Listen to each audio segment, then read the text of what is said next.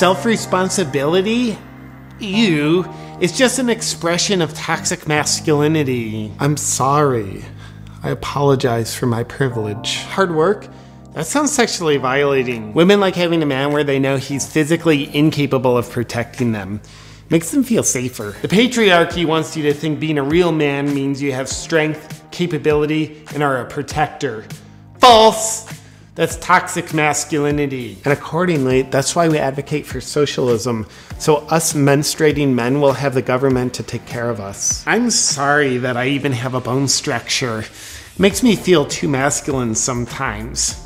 Ick. No, I think we need more censorship, because without it, like, who's protecting you from thinking for yourself? I identify as a cisgendered male currently experiencing heterosexuality, pronouns he, him, scared. And for that, I apologize. It's not very diverse of me to not be different people at the same time that I'm being myself. But when men want to have sex with me, I do it. I feel like it would be uninclusive to say no just based on the fact that they're a man. It's mean to set boundaries. One time in a club after a BLM rally, a person approached me and asked if I wanted to hook up. I said, no, I don't currently identify as experiencing homosexuality. Then that person got hurt and told me she's a woman and that just because she has a penis doesn't make her any less of a woman than other women. And she was right. My toxic masculinity hurt someone, and on that day I said no more. I always want to be a nice guy and do the right thing. And then apologized profusely to that nice woman and sucked her dick. I spend a lot of time on TikTok. Yeah, I don't always like to use my legs because walking is just a sign of privilege. And I don't like the sensation of effort. When I see men who are strong and confident, I just see rapists. Working? Having a job isn't my job. And besides, getting stimulus checks and unemployment is better at building character. Hard work is just rooted in privilege. People who have jobs are entitled. They think they deserve what they earn. Wrong. I deserve some of what they earn too. Capitalism is so corrupt. Reward people based on how hard they work? Well, some people don't like working hard, so it's unfair. Communism looks like a beautiful way of life. I'm jealous of the Chinese. Cats are too masculine for me. Learning what it is to be a man from men just perpetuates a patriarchy. It's gross.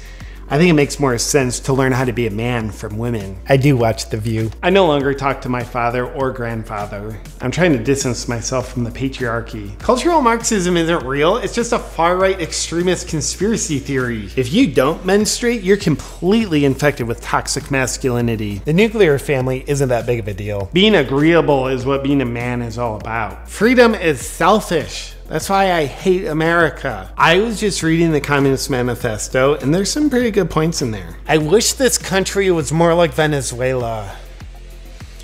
I think I'm gonna move to California. Oh, read about God? Can you say misinformation? I feel like I'm really good at creating safe spaces. Getting married, starting a family, and raising kids? No.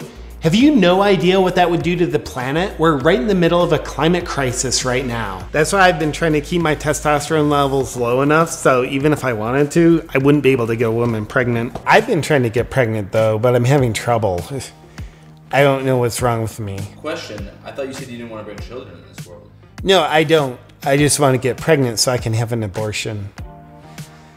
I really want an abortion. Oh yeah, I let Hollywood influence me. One day I hope to find a woman that'll tell me what to do. That way I can do my best to please her, you know, so I can feel loved and valued. Yeah, masculinity and femininity, you need polarity in life, but if we could just get rid of masculinity, then we could all just be the good polarity. Thinking for yourself just leads to trouble.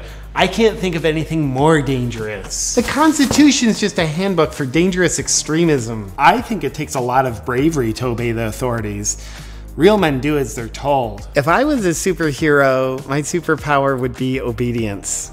That's what a real man is. If we can keep everyone paying attention to the media, Hollywood, and social media, then I feel pretty optimistic that all the boys out there will be able to grow up and still be boys. A real man is tender, soft, and capable, and needs to be protected. That's how we need to raise the next generation.